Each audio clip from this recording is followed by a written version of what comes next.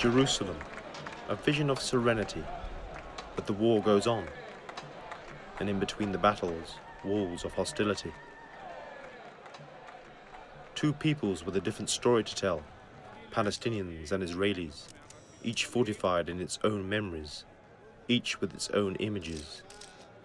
How important are the photos to the survival of one story? How do they determine a way an event is remembered? Everyone's taking photos today. If there's no photo, it didn't happen. 60 years ago, there were few to witness and take photos of the battle for Jerusalem. 5 days after the foundation of the State of Israel in 1948, the battle for the Jewish quarter escalated. Outside the walls, the Israelis had the upper hand. Within the walls, the Israelis were fighting large Jordanian forces.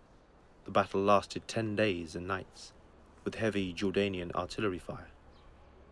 The Israelis surrendered, and the old city passed into the hands of the Jordanians. In 1967, there was another battle, and today the old city is under Israeli rule.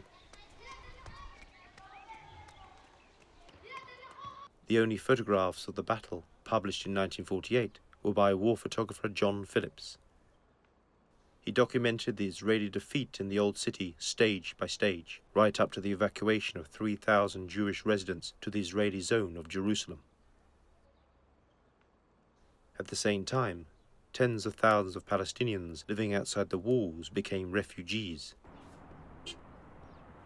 Each side with its losses, its dead. Readers of the world press saw John Phillips' photographs of Palestinians looting Jewish property. This is how Israelis still remember the Battle of Jerusalem in 1948. The Jews turned refugees, the Palestinians looting their possessions.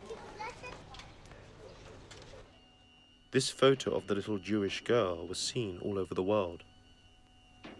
There were other little girls, and there must have been other photographs.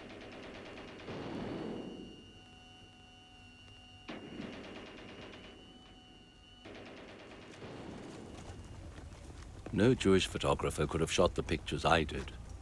Being a white Anglo-Saxon Protestant was no help either. Conditions were such that anyone with a camera was considered a Jewish spy and promptly set upon.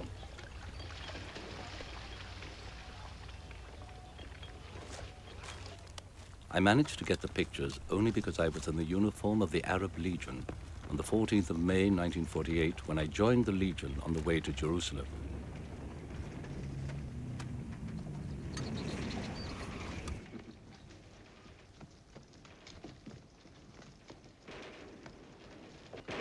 Pink bromeliad bloomed in an old gasoline can on the window ledge. From behind it, 2 Arab irregulars fired away. A third jammed a fresh clip into his rifle. The Jews must have at least 50 synagogues, and every one is a fortress, one of them said. It must have been May the 19th that I became aware of the Arab Legion in full battle dress streaming into the old city. The Jordanians were highly trained and fully equipped. For 10 days and nights, the battle raged.